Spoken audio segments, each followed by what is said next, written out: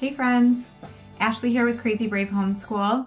Today I'm going to be talking about how we DIY our science since our science curriculum this year was a flop.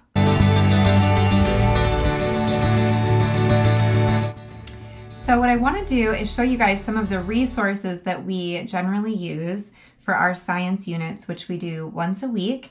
I have a first grader and a pre-Ker, so I find that once a week really suits them. It suits our homeschool this year. So I want to show you some of the resources that I typically go to each week. And then I'm going to show you like a little mini day in the life of one of our science lessons.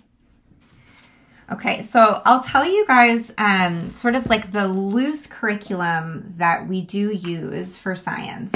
While our science curriculum with Blossom and Root was kind of a flop, there are some units in this earth science program that that we have liked, and there are some units that we are going to be doing through the rest of our school year. So most of this was earth science, which, you know, a lot of the topics were a little dense for my first grader, like the rock cycle and plate tectonics and water cycle, things like that. But there were a few things that she was really into, like crystals and like the weather we're going to be doing, hurricanes, rainbows. We did a great fossils unit. So there were a couple things in here that we did like. So I'm still keeping this around for us to dabble in. One thing that Blossom and Root has that we've really enjoyed this year are their book seeds issues. So each grade has a bundle of book seeds that are all like scientific inquiry that are based on a piece of literature, like a piece of living literature. So we got the first grade bundle, and this is just 2. It came with 5 or 6, maybe 6. And this is just an example. This was one that we did on the Galapagos Islands in a bit of Charles Darwin, based on a book. Charles Darwin's Around the World Adventure. That's the book. And then this was one that we did. We really loved this one, solving the puzzle under the sea, which was all about Marie Tharp's mapping the bottom of the ocean floor and discovering the continental drift and all that. So this one was really fun. I'm not exactly sure why the book seeds have been so much better for us than Blossom and Root's science program. Maybe because there's just so much more involved. A lot of the activities are really hands-on, super creative. There's like games and recipes, and those are some things that I found the science program kind of lacks. And it just seems like there's even more information here. We really like the book seeds. We're definitely doing this again for second grade. We're going to get the second grade science book seeds bundle. Another thing that we do that's sort of loosely built around curriculum is when I realized that Blossom and Root was not really going to work out, we got a subscription to Mystery Science.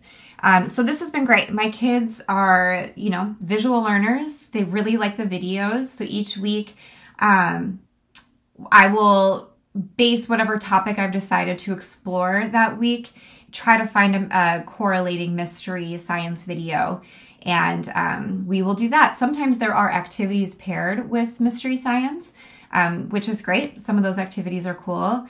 Some of them are a little too based around like paper, you know, like paperwork, which we don't totally love in our homeschool. But the Mystery Science videos have been awesome. Will I do the subscription again next year? I'm really not sure. I feel like Mystery Doug is great, but my kids might get a little burnt out on it if we do it for a whole nother year. So I do have new plans for second grade science. I don't think we're going to need Mystery Science. But when Blossom and Root was a flop, Mystery Science came in, kind of saved the day.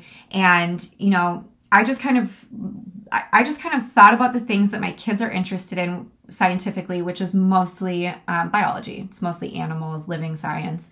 So I went through and I tried to plan out the whole year for each week what we were going to study. And then go from there. So the steps that I go by for each science unit have typically been, I'll choose my topic. I will find a video for it, either with Mystery Science or YouTube. I will typically pair an activity with it, some kind of activity. We will choose a book.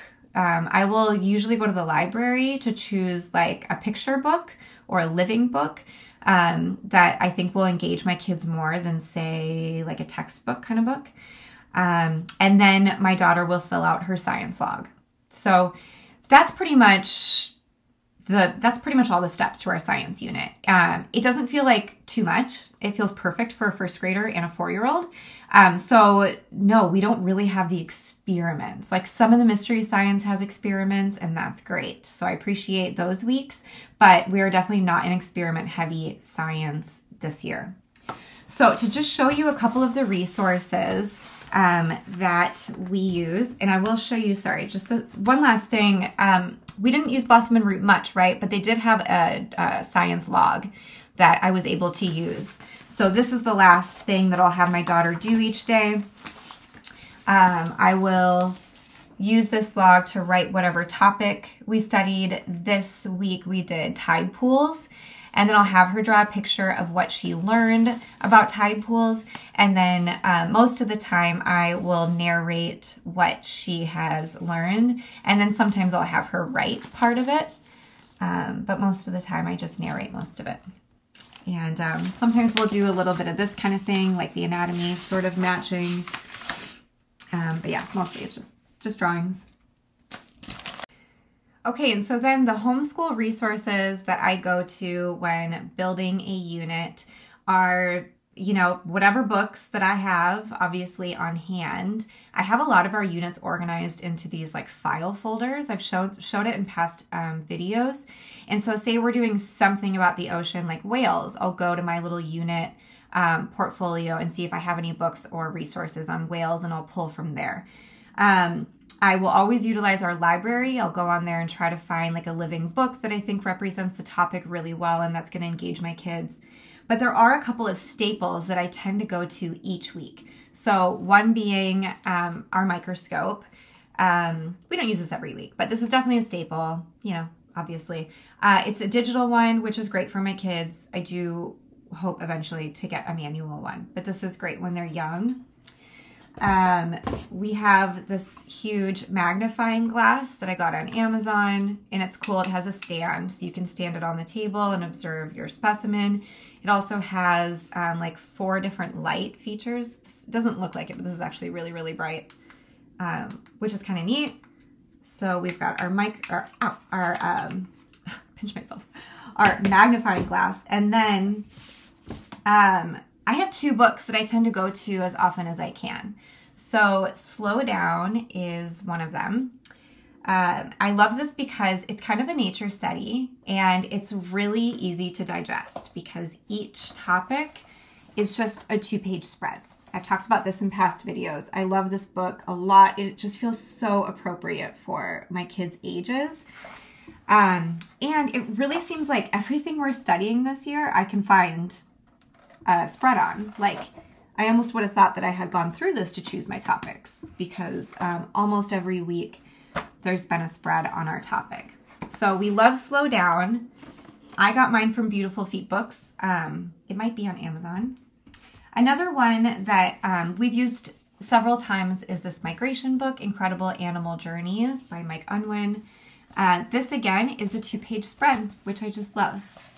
Anything to keep it super simple. So we've used this for butterflies, whales, sharks. It doesn't have a whole lot of reading because I'll usually use this or Slow Down in addition to whatever book that I've chosen to read that week. And I thought I was going to show you more. Like I almost showed you, Julia Rothman's collection, which, us homeschoolers are pretty familiar with Julia Rothman. But I felt like that would be sort of a lie. We actually don't use those books that much. Like I always have one. I have the whole series. And I always put one out with our unit study. But oftentimes we just don't go to it as a reference guide. I think it's too small and chunky. I can't get the pages to stay open, like to display anything. And my kids haven't shown any interest towards those books yet. I love those books, and I think that they will be like a concrete, I think that they really will be a staple to our homeschool in the coming years, but they just haven't been books that my kids have shown any interest in yet. So until then, Migration and Slow Down for Living Science has been our favorites this year. Okay, so I don't know. I don't think I missed anything. I didn't talk yet about my unit studies. I do really enjoy making like a beautiful display for our science unit. I don't just do it for science. Sometimes I do a language arts study that I set up. Sometimes it's like for Halloween or Valentine's Day.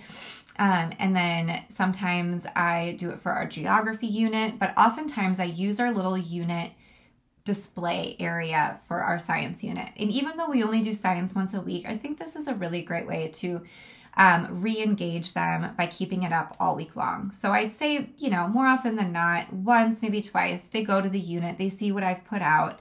It excites them to see like what's to come that week. And I try to usually incorporate some games like bingo, puzzles. There's always some coloring sheets. Yeah, so I like our little unit displays, and it allows me to express my creativity and makes our homeschool space very charming. So for the last part of this video, I'm going to be showing you guys like a little mini day in the life of our science unit from a couple weeks ago. Okay, so enjoy. I'll see you next time.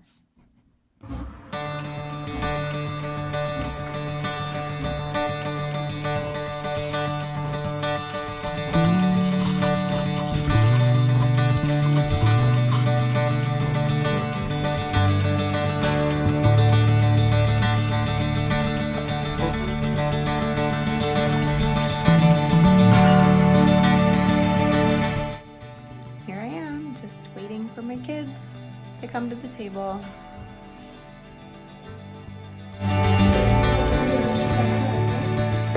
Yep, they are gigantic.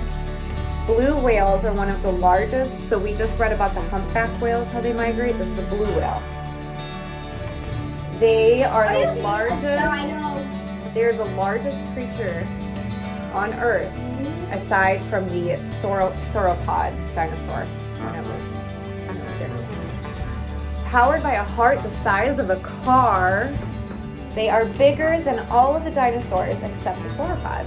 Fully grown blue whales are about 30 times heavier than an elephant, the biggest land animal alive today. But they are hard to find. Blue whales swim in deep water. They travel alone or in pairs across vast oceans, so these rare creatures are difficult to find. But if you head to the... Yep.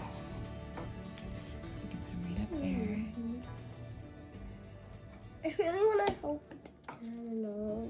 Love that, Annie. That's great. So we're going to put some paint right here.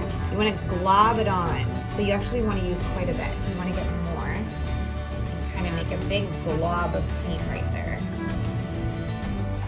So let's do more. Which one is mine? This one, so mix it together. Bobby. More boo-boo. Yeah, more. Let's do more. So get more over here, Woody. There we go. Keep blowing. Yeah, keep going. Blow really hard, Woody. I need some more. I need some more. And maybe even angle. I think you need more paint, Woody. Mommy, get you.